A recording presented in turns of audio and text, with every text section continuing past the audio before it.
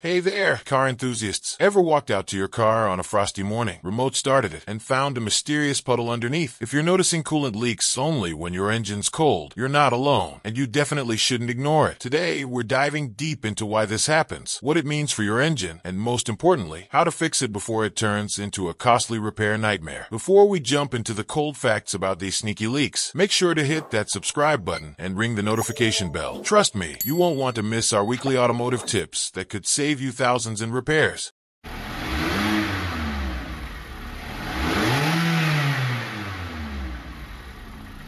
Cooling system basics.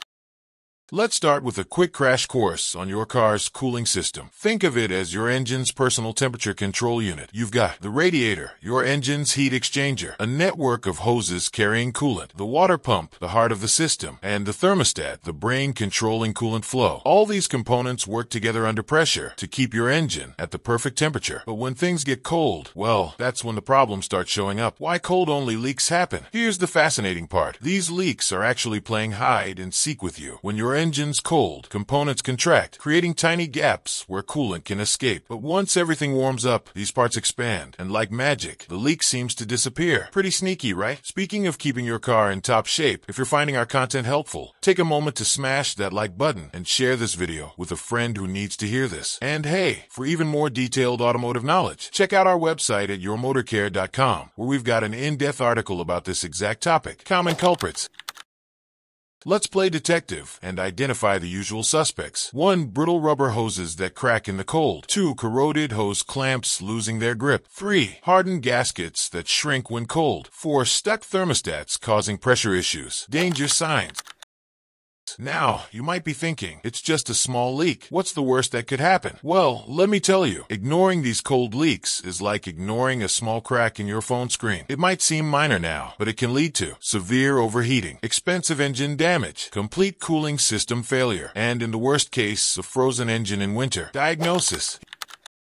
Here's how to track down these elusive leaks. 1. Visual inspection when the engine's cold. 2. Watch the suspect areas during warm-up. 3. Use a pressure tester or have your mechanic do it. 4. Consider using UV dye to trace the leak. Fixing the issue. Once you've found the leak, here's what needs to happen. Replace any cracked or brittle hoses. Upgrade to better quality clamps. Replace worn gaskets. Check and replace the thermostat if necessary. Pro tip, don't try to band-aid the problem with stop leak products. They're like putting a piece of tape over that check engine light. It might hide the warning, but it won't fix the underlying issue. Prevention tips.